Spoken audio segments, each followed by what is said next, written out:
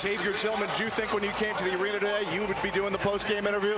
Hell, I mean, no, definitely not.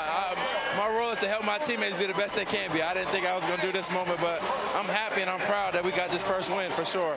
22 points today without Ja Morant. What type of statement is this to do this without your top player? It's that trust that he has in us, that we're able to step up when he's down. And all the work that he put in this summer, we got his back, and we're going to hold it down for him. For you, what was your goal today? Just be available for my teammates. If they were going to leave me open, make them pay, be aggressive, and get rebounds and stuff like that. Obviously, we know what Ja Morant brings to the table, but as this series now turns to L.A. and not knowing what his status is, what is this team's mentality, not knowing whether you're going to have him? That road warrior mentality. We got to be locked in from the jump. And how we start first quarters out and get in the lead, we got to do that over there. It's going to be a crazy crowd, we know, but we got to come in locked in. All right, thank you so much, Xavier. Thank you, I appreciate it. All right, All right, Jared, thanks so much. What Xavier Tillman brought to the table was apparent from the opening tip.